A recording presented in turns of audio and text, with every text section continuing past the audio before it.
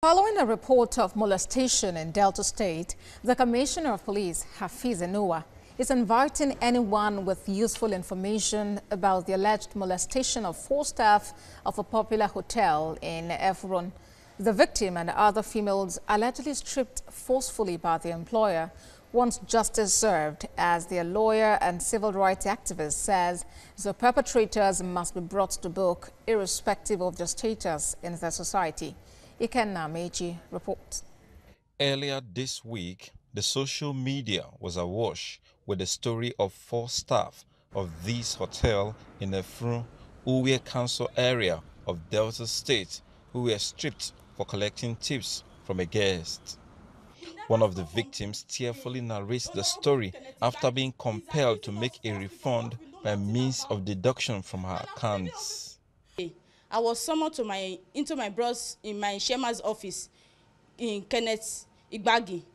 It was like, I should come and explain myself that a certain transaction happened on the 8th. I should come and explain myself. I told him that the only thing I could remember is one particular client that came that wasn't with his ATM card, that he wanted to pay into our account, and we obliged, and at the end he gave us 20,000 tips, which we shared among ourselves between me, Gloria, and Gift.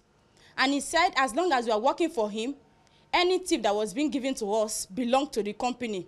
He collected my ATM card on gunpoint and ordered his account officer, Mr. Success, to make a withdrawal of 5,000 from our account. He withdrew 161,000 from our account, withdrew 111,000 from the account of Mr. Victor Ephraim, and stripped us naked on gunpoint. They took us to Ebrumede police station, and we stayed in the police station since on Friday on the 18th till on the 21st, where he charged us to court.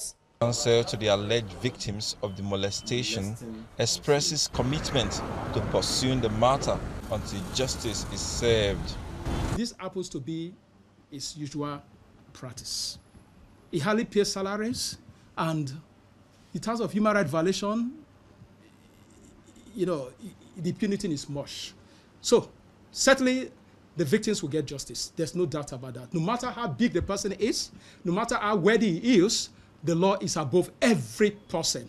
And we will ensure God will live in, and by the grace of God, that these 4 victims, they get justice. The Delta State Police Command will welcome useful information from the public concerning the matter. Anybody who has information that will aid in our investigation, such person or group of people are welcome.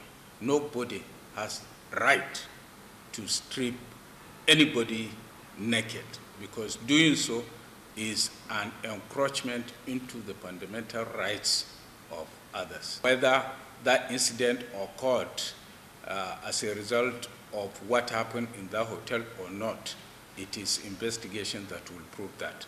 The 4 staff of the hotel say they are undeterred in their quest for justice despite receiving threat messages in their phones. Ikenna Meji, TVC News, Efron, Delta State.